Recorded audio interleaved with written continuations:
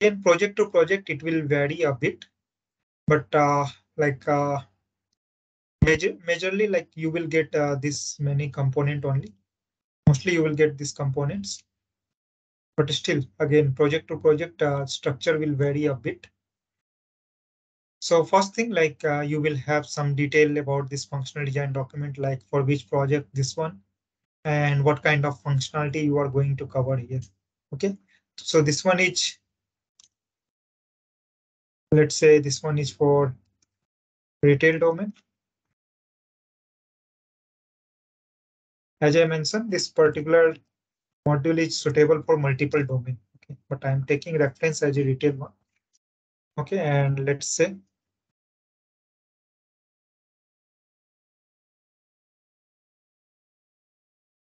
this website for like this particular document for client or project this, and then line of business, like who is going to consume this kind of like this API. So customers are going to consume. Okay, and then there will be some initial high level detail for this particular document. So how we will follow this versioning, then what kind of details we have in this document, what all standards you need to follow. So all those kind of document instruction are here. Then like in this document, what all major things we have covered, like overview and then functional and application specification we have given here. Okay. Now, so this part, let me delete first. Let's assume like I am architect and I am doing like meetings with client and I am collecting all the requirement. Okay. So what I will do first, I will create one initial draft of this document. Okay. So in initial draft, whatever detail I will get, I will put everything here. Okay. And then like someone will review that document, and let's say client will review this document, and if they will have any feedback, so what they will do, they will write their feedback here.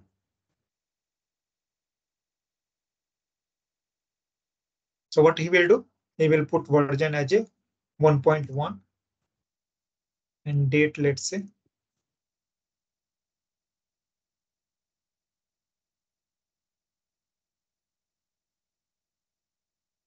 And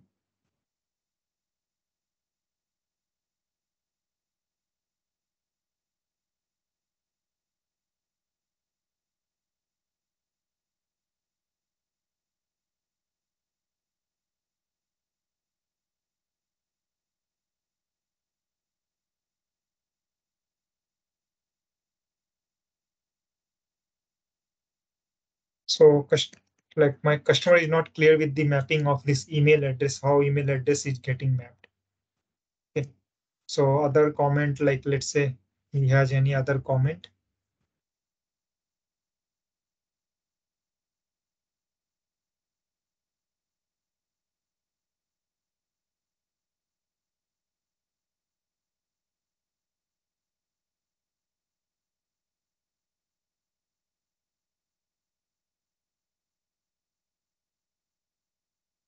So this kind of like review comment he will write. Then again, once I will get all the review comment, I will incorporate all the review comment and I will put as a 1.2.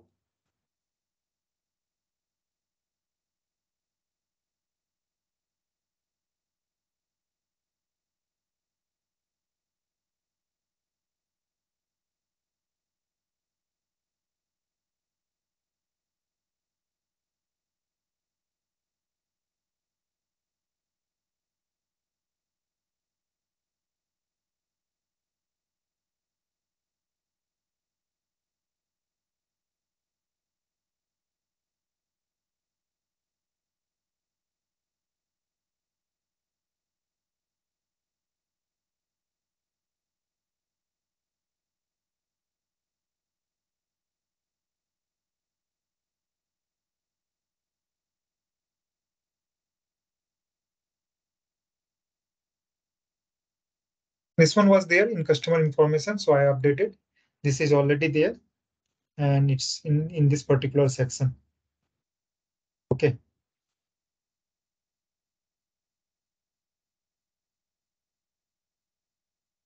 And then target system, what they want to update, I updated that one. Now, so after all this review comment, so we will have another set of meeting. So there I will start implement like adding new things. So again,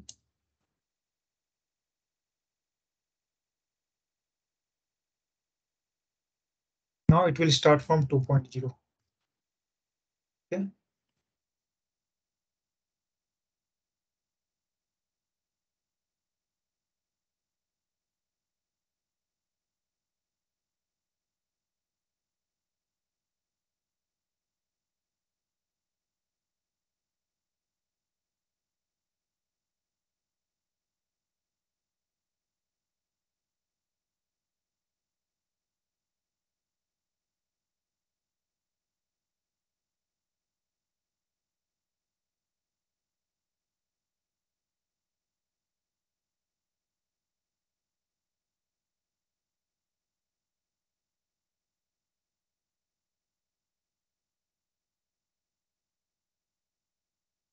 Okay, like that, we added new requirements. So in this way, we maintain this change history.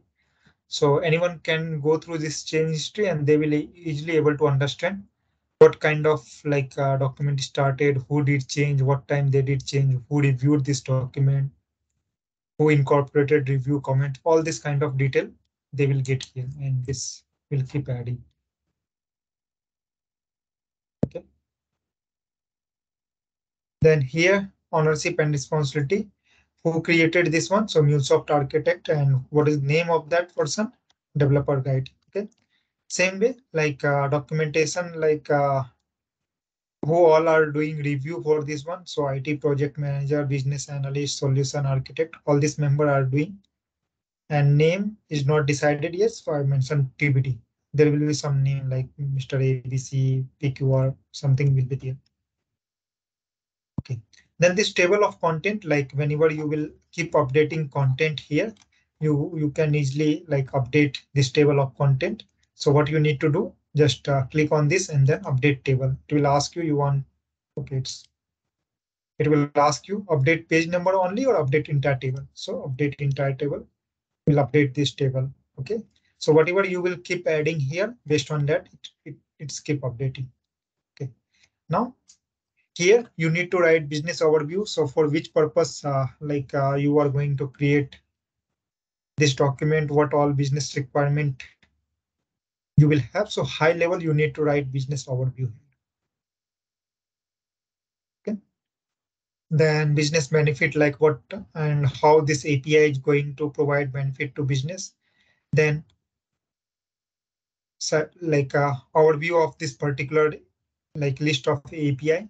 So here, how many services you are going to for this particular functionality, how many services will be there. So you will keep adding all the services. Services means API. What all API will be part of this particular business functionality. Since this is functional design document, so you need to tell them what all API will be part of this functionality. Okay. So let's say,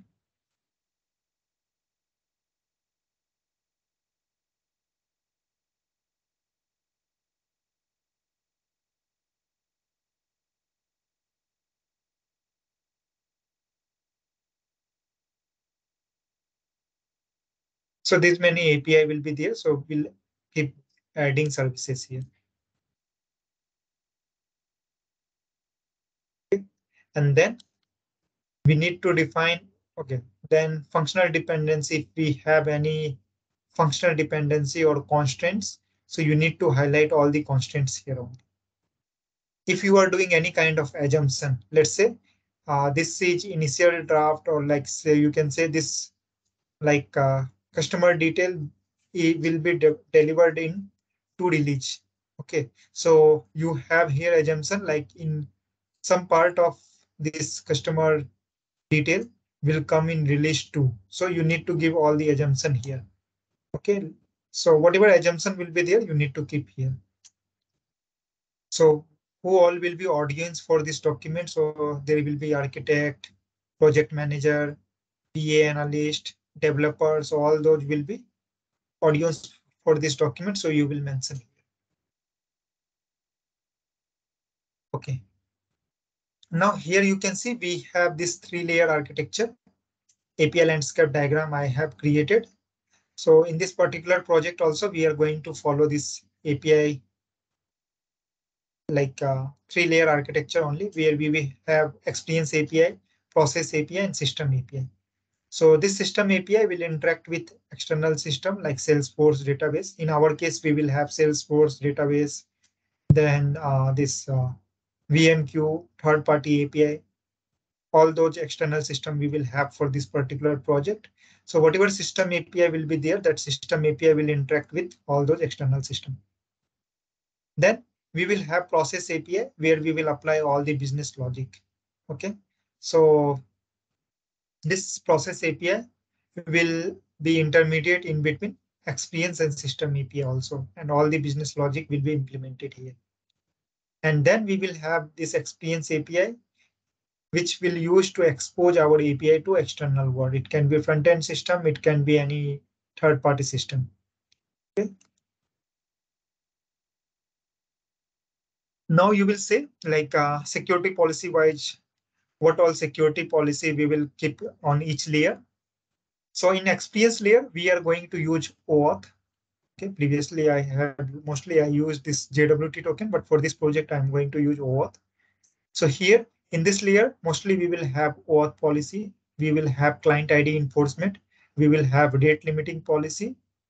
So all this kind of policy we will have. In process layer, since this is like internal layer where only this Mule application will consume this API. So here we don't need any kind of OAuth or JWT token. It's not mandatory. If you want, you can keep, but only internal application is going to consume this. So we will apply only client ID enforcement. Okay, in process layer. And in system layer, again, like we are calling external system, there may be some limit for external system. So we may apply rate limiting policy, then client ID enforcement will be there. Caching may be there, like when we are calling external system, if we are getting somewhat static response. So instead of calling that system again and again, what we can do, we can apply, we can apply HTTP caching policy. So this all 3 layer we have, and we have this mobile application as a source. Target right now it's Salesforce, but we will have few more targets: Salesforce database, third-party API, and VMQ. Then like there will be one flow diagram also, like what all source and target system are involved, how they are interacting with each other, what all functionality are there. So all those things will come inside this flow diagram. Okay, and then we'll have sequence diagram also. So previously I was using some other tool, Draw.io, but now like I've got one some better tool. So I will show you like how that tool work. But like once I will create one document, then I will share that tool details and all. Okay, so this time we are going to use sequence diagram.com. I think .io or something is there. So if you use this Draw.io, then again we will have lots of like if you want to do any kind of modification, then you need to do lots of adjustment and all. But if you will use sequence diagram, there is one website. So there you can write all there you can write code for this diagram. Okay. And if you will do in like if you need to do any change, you can directly do in change. Automatically it will adjust the entire diagram. Okay, so that we will use. And here you can see here in sequence diagram, it will tell the sequence of execution of each API. Okay, let's say here this claim experience API is there, which is getting request here. And then this, you can see there is this like another line will start here. So once it will start its execution, this line will start. Okay, so here we are calling this claim process API. So then claim process API will also start their execution. And it start its execution till this point. This process API is calling system API. So this system API will start its execution here, and it will complete its execution at this point. So here you can see it's getting ended here and sending response here. Once it will receive the response, it will send response back to this experience API. So from here we are sending response back. Okay. And then once this will complete, like we'll get response from process API, we'll do required processing, then it will send response back to front-end system.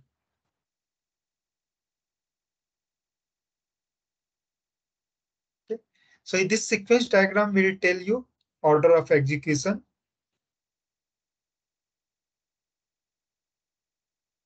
Okay. So which API is getting executed during which interval of time.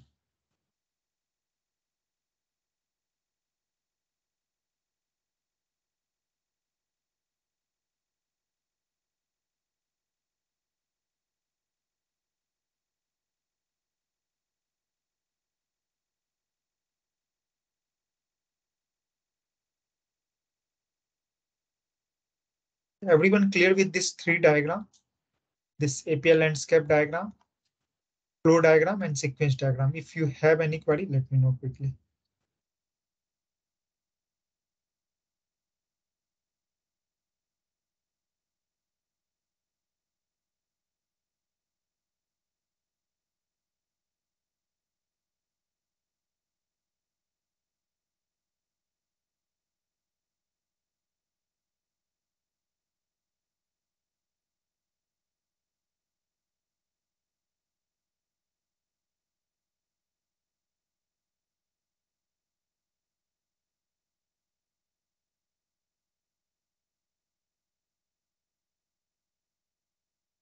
Okay, fine.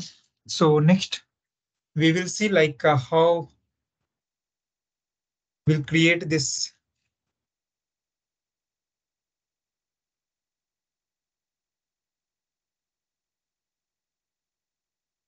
API detail. Like, so here we started services. Okay. Our first service was get customer detail. Okay. So for first service, we have experience API.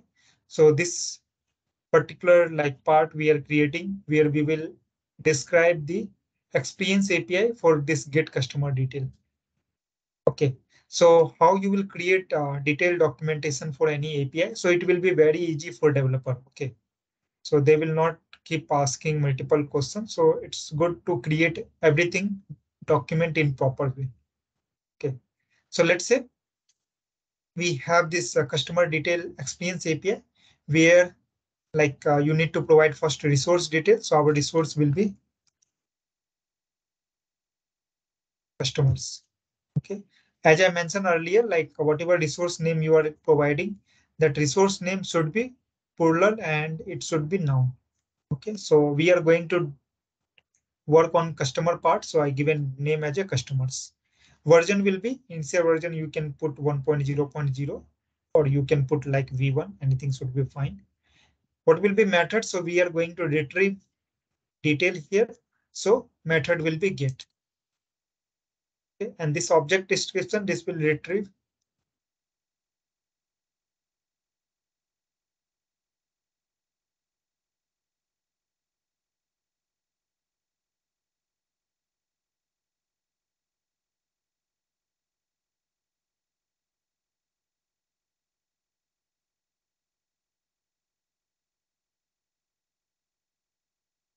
Okay. So it will receive payment detail for this retail domain project and system will be Salesforce system. Okay. This one will be not payment detail, customer detail.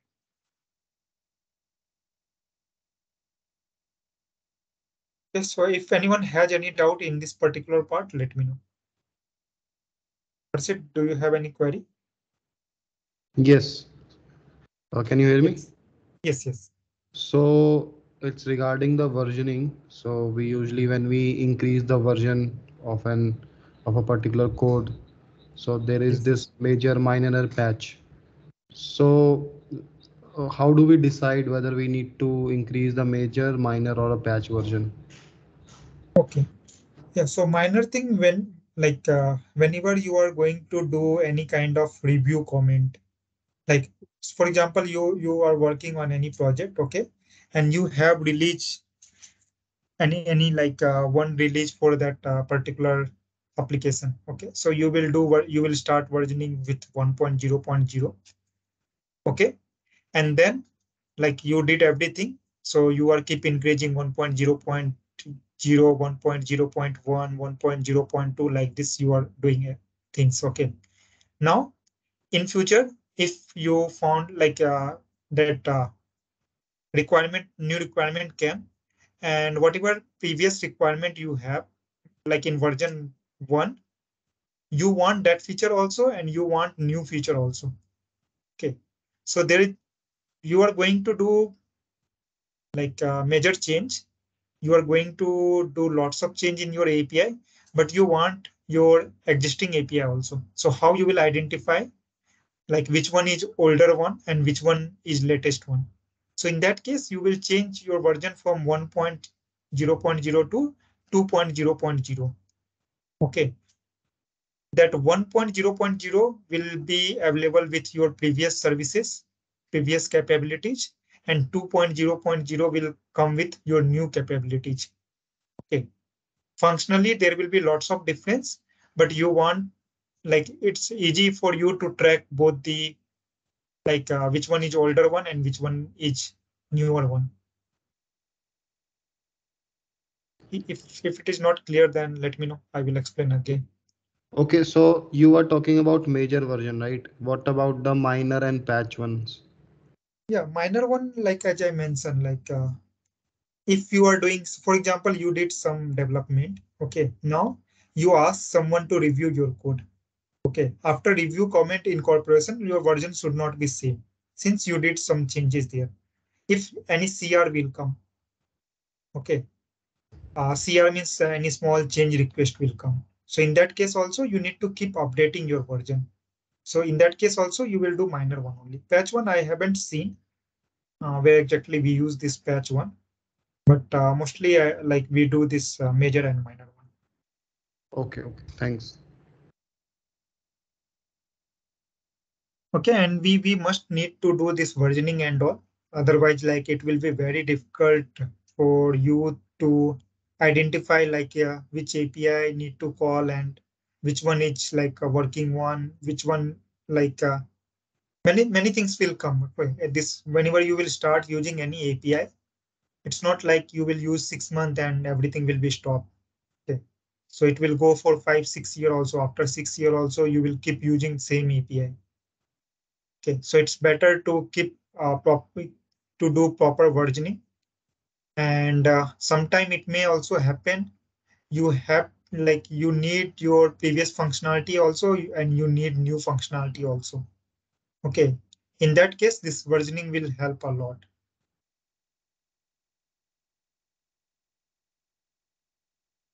Okay, fine. Now, like we discuss about this resource detail. As I mentioned, like whenever you discuss about any API or RAML, so first thing you need to define your resource.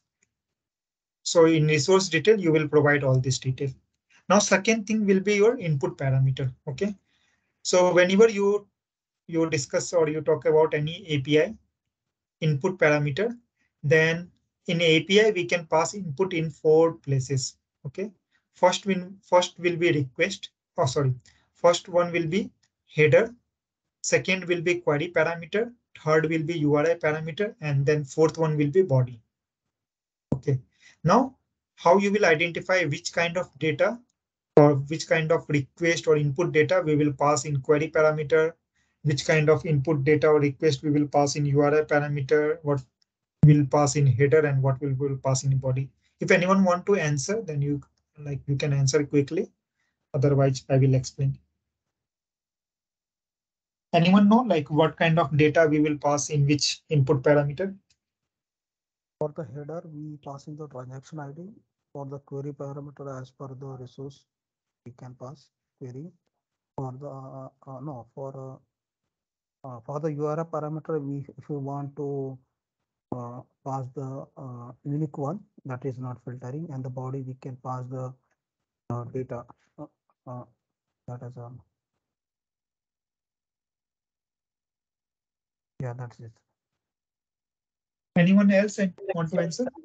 And tokens, access token and API keys, such kind of things as input parameters. In input parameter, no. So we have four kind of input parameter: header, query parameter, URI parameter, body. So what kind of data we will pass in which input parameter?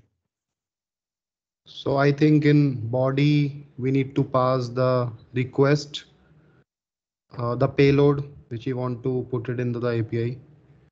In query parameters, if we want to like get certain certain filtered set of data, uh, like like filtering of a data we want, so we can pass that parameter in query parameter and we will get that result. In URI parameter usually we get a group of results.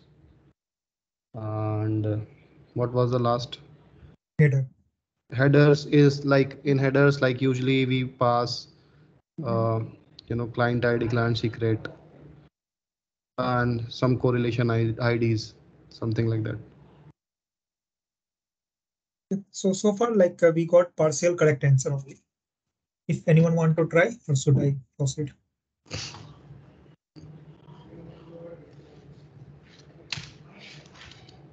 No? Okay, fine. So first thing, like we have header.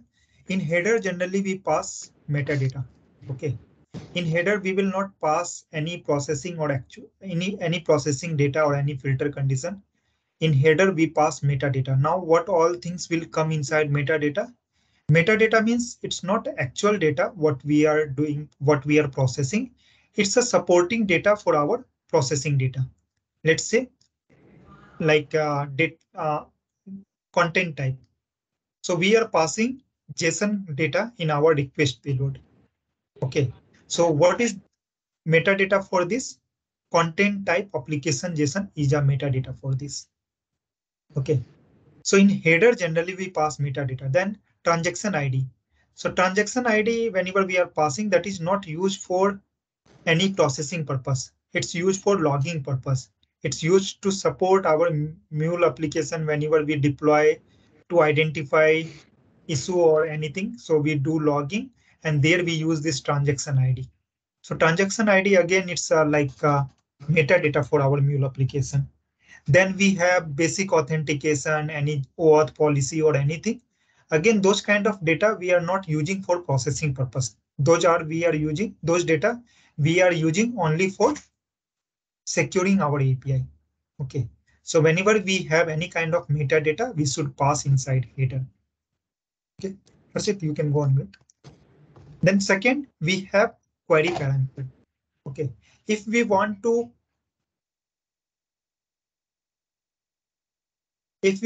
pass any filter conditions. Okay. Let's say we are retrieving student detail and we want list of student who scored more than 50 marks in math subject. Okay. So here we are passing some filter condition marks. Okay. Or if I want to retrieve all the customer information who did purchase of more than 10,000 in a month. So here what we are passing? We are passing like total expenditure of any customer. Or I want to retrieve a list of customers whose age is more than 60 years or whose age is in between 40 to 60 years. Okay, so here from date and to date is again filter condition. Okay, if I want to pass any kind of filter condition, then we'll use query parameter. So mostly like people are getting confused between query parameter and URI parameter. Okay, so for URI parameter, here also we are passing filter condition only, but that filter condition will be unique. Okay, it's not like from date, like retrieve all the customer whose age is more than 60 years. Here, age is more than 60 years, so we will get a list of customer. We will get multiple customer. But if I have filter condition like I want to retrieve a customer whose customer ID is this. So using that customer ID, we will have only one customer. That customer ID also we are using for filtering purpose only, but that customer ID is unique ID for each customer. So if we are passing any unique identifier, then we use URI parameter. Okay. And if we are passing any processing data, let's say I want to register a customer. So I want to pass customer name, address, email, phone number, customer ID, all those kind of data I want to pass. So these all are processing data. So we will pass inside body or payload. Okay, hope everyone clear with this. If anyone has any doubt, let me know. And this one is very important part. So based on the requirement, you need to understand what kind of data we will pass at which place.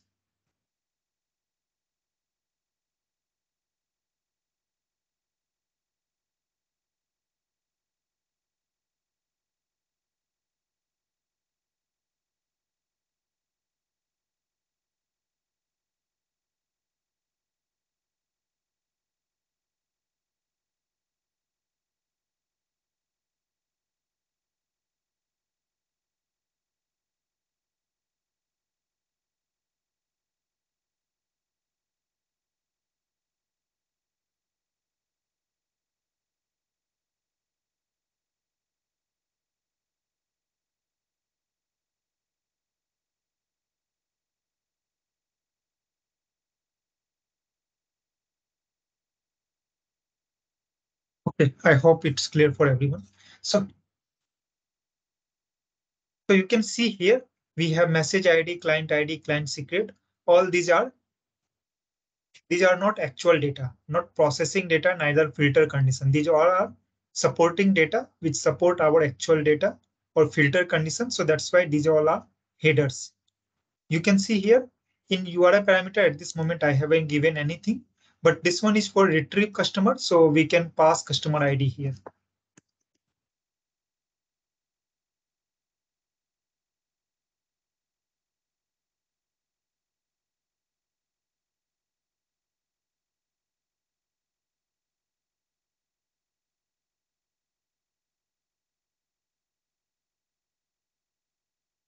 Okay, so this customer ID will be URI parameter since we are using this as a unique identifier.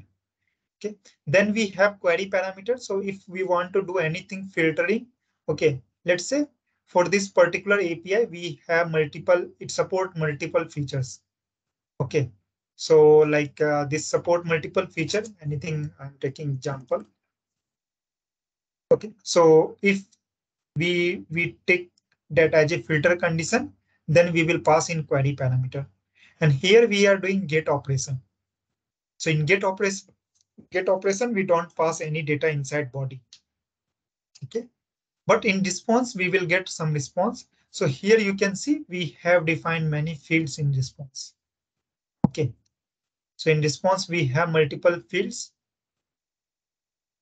which we need to define inside response based on your API detail. Okay, then here I have given one JSON payload also.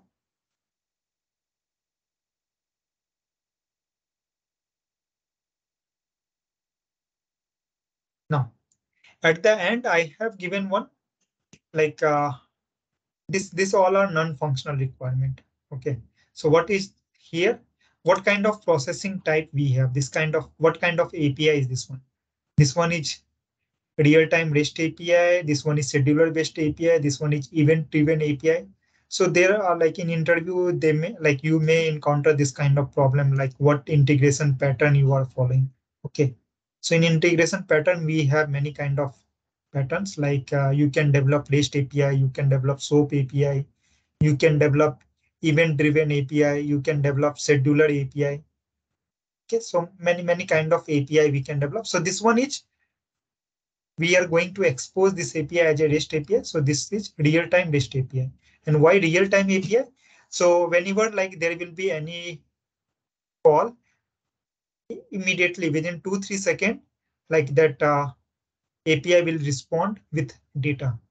Okay, so this kind of API is known as real-time API. Okay, if you have any API, let's say there is a Salesforce system where someone will insert data, and you will have any scheduler API which will run once in a day. It will fetch all the data from Salesforce and it will like insert that data into database. So those kind of API is known as scheduler based API. Okay. Again, we have like event driven API. Let's say we have a database. If there will be any new record in database, or if someone will update any existing record in database, then event will be created in database and your Mule API will be triggered, and that API will consume data from database and it will send to target system. So those kind of API known as event driven API. Okay. So we have multiple. So this one is REST API. Then frequency. For REST API, there will not be any kind of frequency. Once user will call, client will call, then this API will be consumed. Okay. Then method. What initiation method? This will be push pull. So this will be again like API call. So not applicable here. Data size. What will be data size here? So you can see like only we are passing query parameter, one URI parameter and some header. So it will be like 0.5 KB or something like that. Okay. Then daily volume. So like for each API, there should be some TPS. Okay. So there may be some API which will be very frequently called. There will be some API which will be like less frequently called. Let's say, let's say like we have one API where we are retrieving any, okay, in retail domain only I'm discussing. Let's say we have one API to retrieve list of item. Okay. And we have another API to register a customer. So as per like your understanding, which API will be called very frequently? Retrieve item detail or create customer, which API will be frequently consumed, frequently called? So definitely like once there will be 10,000 users, so they will keep logging in website and they will keep calling this retrieve item detail API. Okay. So frequency will be very high compared to registration. Okay. In a day, maximum there will be 500 registration or 1,000 registration. But we have 10,000 or 20,000 customer. So they will keep logging, they will keep retrieving item details. So that API will be called very frequently. Okay. And for those kind of API, like where we have very huge amount of data in response, so we need to do pagination and all that is separate thing. Okay. But like we should not retrieve all the data at a time. Otherwise, your network latency will be very slow and your page will take too much time to load. So in those kind of scenario, we need to do pagination and all. Okay. So again, if we will do pagination means we are calling that API again and again. So TPS will keep increasing. So TPS generally means how many transaction we are doing per second. 20 TPS means in a second that API will be called 20 times. Okay. So this can be transaction per second or thread per second. How many threads are getting initiated? Ravi, can you please explain pagination again? Okay. So pagination concept is very important whenever you are dealing with any API which is returning very huge amount of data. Okay, let's say you have retrieve item detail API, okay, or you can say product detail API. So for any company like Amazon and all, they have like 10,000 or 1,000 product for a particular category. Okay, if you are calling that API, let's say you are calling for men's product, you are calling their API with filter men, and then you are retrieving all the men's product. Okay. So there may be like 10,000 products also may be there. If you will return, if that API will return all the 10,000 product detail or maybe 1,000 also, 1,000 product detail, then there will be huge amount of data transfer. Okay. For one product, you will get product name, ID, price, stock, everything you will get. Okay. And for example, one item has 1 KB data. So if it is 10,000 items, 10,000 KB data means it will be very huge data. And if that data will be transferred on internet, it will take some time. to process. Okay, so as a user, you will not get very real-time experience. Like once you will call that API, you will wait for 5 seconds, 10 seconds, then page will start loading. Okay, then page will load means with those product data. So as a user nowadays, like people don't want to wait for 1 second also. If they are clicking on any page, they want response in 1 second or 2 seconds. If you are not giving response in 1 second, 2 seconds, then user like your user for your particular application, your user experience will not be good. Okay, so in that case, what we can do, we can do pagination here. So what we will do, so once someone will call that API, okay, we will fetch the data from like any database or Salesforce, wherever we have target system, we will fetch that data. And instead of responding all the data at a time, what we will do, we will ask frontend to pass page size and offset, or you can say page number and page size. Okay, so front-end side also they know here we will get lots of data. Okay, so that should be like mutual communication between API team and front-end team. They know for this API there will be thousands of data, so they have integrated like implemented pagination concept in API side. So what they will do, every time they will pass page number and page size. Let's say we agreed on page size of 100. Then what they will do, first they will pass page number as a 1 and page size equals to 100. So we will call that API like a backend system. Okay, we will get the data. So in pagination, like there can be in two way. Pagination will also be like two way. One is every time you are calling that backend system, and another way you are calling one time only that backend system, and we are storing that data inside our cache. Okay, from second request and all, you will not call that backend system again and again. So all those things depends on requirement and what kind of system you are integrating. Here I am assuming like our system target system is database, and that data will not change very frequently. So what I will do, in first request when I got page size equals to 100, page number equals to 1, I call database and I got from database I got 5,000 record. Okay, what I did, I cached all the 5,000 record, and in the first request where I got page number 1 and page size 100, I sent 1 to 100 data, means 1 to 99 data, or 1 to 100. It will, yes, 1 to 100. Okay, now front end will get 100 record first. They will display that 100 record. Okay, so customer will not see all the 100 record at a time. They will keep scrolling the page. Okay, they seen 10 item, 20 item, 30 item, and they're scrolling the page. Till that point, they got 100 and he is scrolling the page. Now, front end will immediately call that API again with page number 2 and this again page size or offset value equals to 100.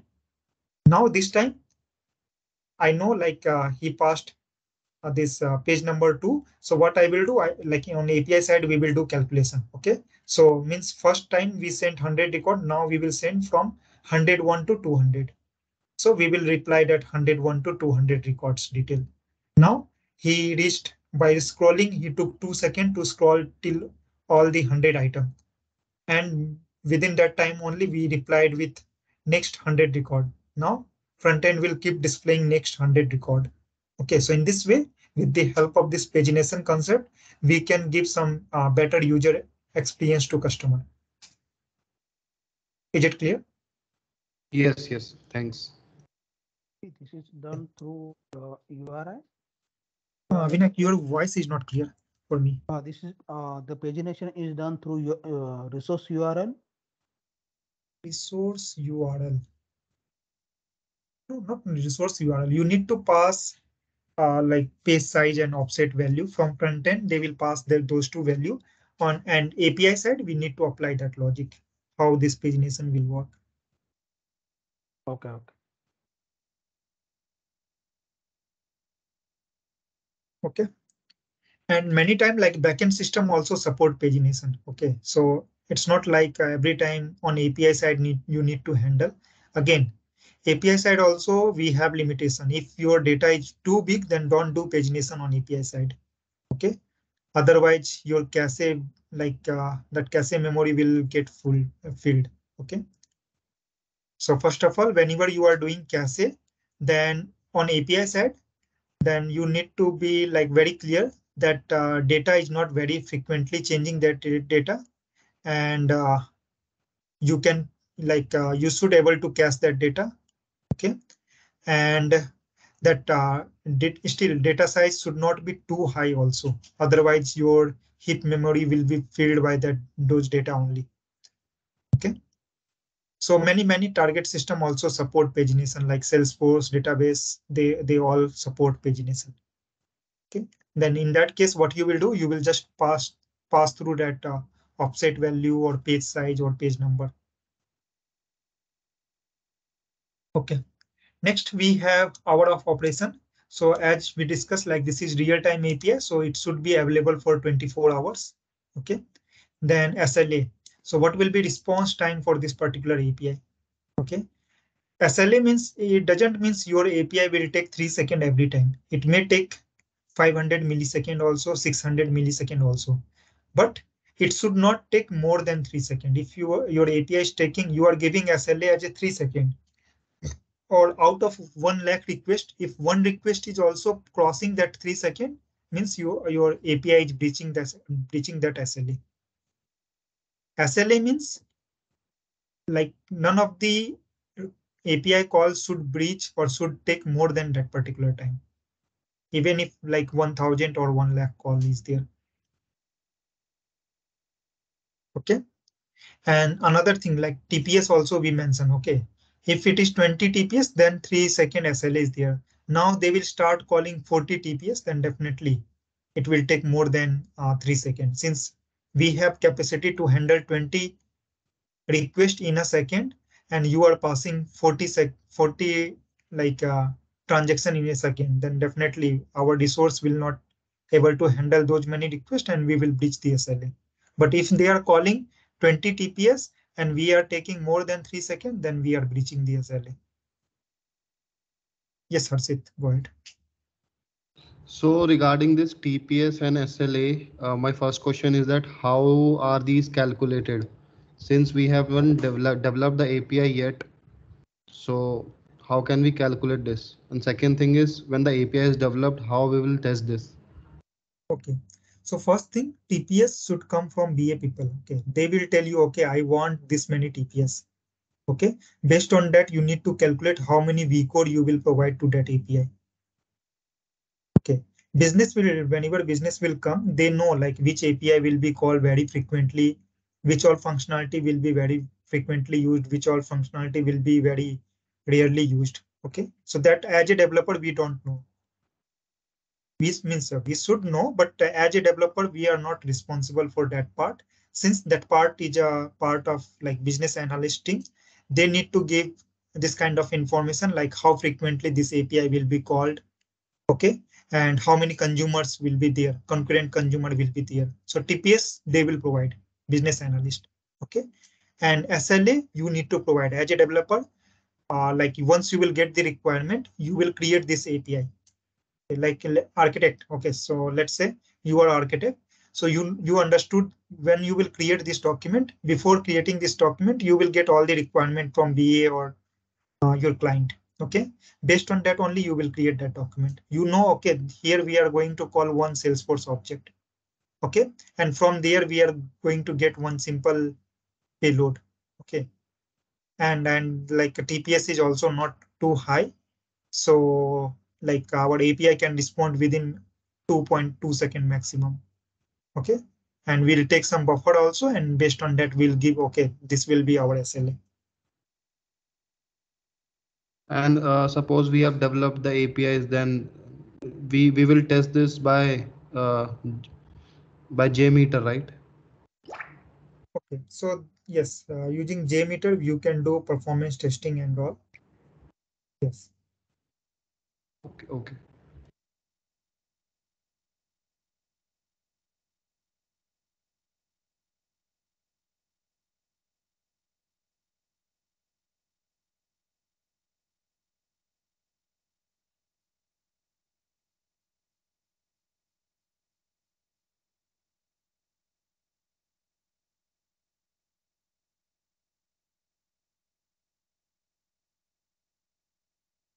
Fine then.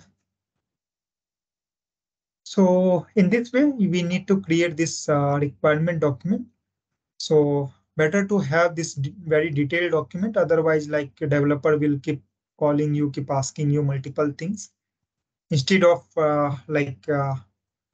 spending too much time to reply those to those developer, you should create very detailed document and things should be very clear. Okay, so there may be other format also, but this format is also good where we have given all those things in very detailed way. Okay. Apart of this, we have some common thing also. So after that, there will be multiple API involved in this functional requirement. So all this API detail will be there.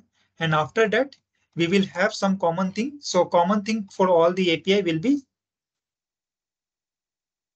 error handling. Okay. So what kind of error handling you are going to do for this API? So common error handling, you need to define it here, like for what will happen in case of bad request. So in case of bad request, we will send this kind of payload with 400 status code. In case of unauthorized, like 401, like unauthorized, we will send status code 401 and we will send this kind of payload. Payload structure will be this.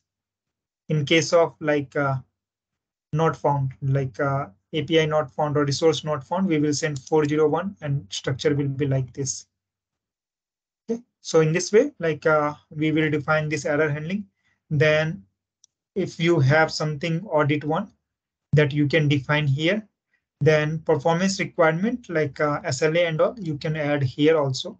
We did in non-functional requirement also, and you can provide here also. Then here functional testing. So you need to write all the test script. Script means like what all, like you can say testing scenario you are going to cover, that you need to mention here. Okay, what all API you are going to test, what all functionality you are going to test, all those things you need to mention. Okay, other things are just like reference document and other details are there, which is not very much useful, but yeah, we have this detail. Okay, so we are done with this functional design document, uh, like this definition and like how we will create. If anyone has any doubt, let me know.